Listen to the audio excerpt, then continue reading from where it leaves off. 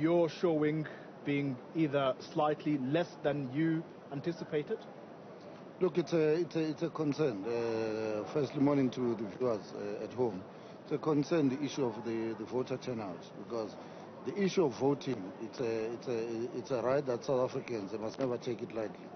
Because if you're giving up on voting, on choosing who must lead you as a citizen of this country, basically you are giving up on South Africa as a country, and we cannot do that. But in terms of our own performance, it's still early days.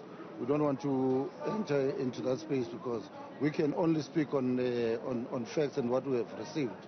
Most of the voting stations are not in, especially in the areas where we knew that we put a lot of work. They've not arrived. So it's still early days. We wouldn't want to go into it in terms of how we're going to perform and how it's going to affect us. But in overall, it is a concerning issue that South Africans, they are losing interest in terms of choosing who's supposed to lead their country, and we don't think that is right. What do you attribute that to, that South Africans are not enthusiastic enough? In fact, probably South Africans are just flat out tired of the false promises and the lavish life, politicians living large on the backs of their votes.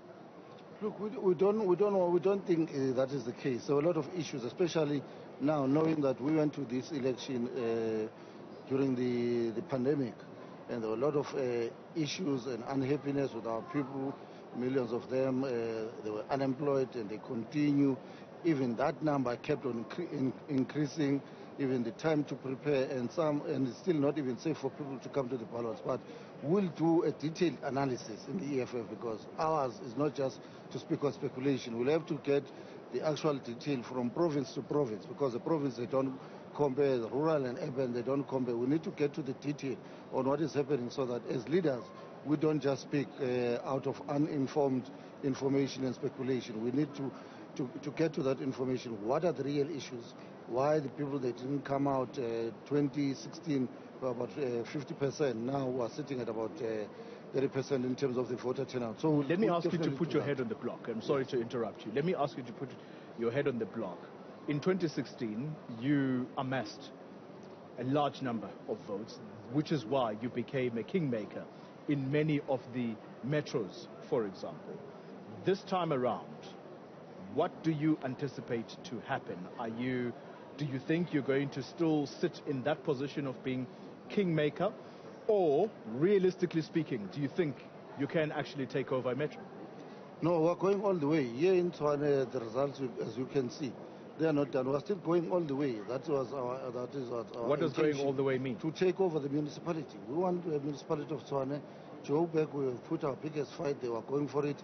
eThekwini, the results are not out. Even now, in the areas of Nanda, communities are even moving towards voting stations because they don't want to declare results. But we are patiently waiting so that we can be informed. So we're still confident that by the end of the day, today, you would see a lot of that result board turning towards our favor. So our numbers are still coming.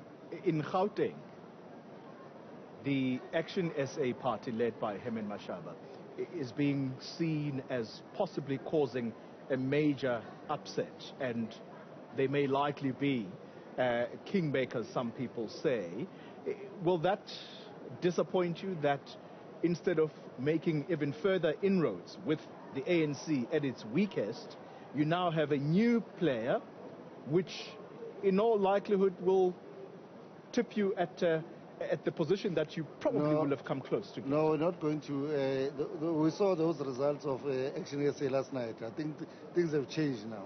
Our numbers are starting to come in. So we're not panicking about them.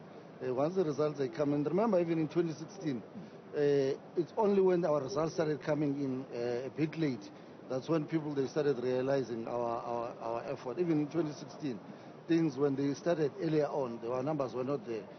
When we went halfway, that's when our numbers coming in. So we're not worried about Action SA. We're not even thinking about them. Ours is to make sure that the ANC in Joburg, the majority, that's the majority that we're going for. Action SA, it's not even our issue. We're not thinking about them as we speak now. As I mentioned, the ANC at its weakest, and probably having had to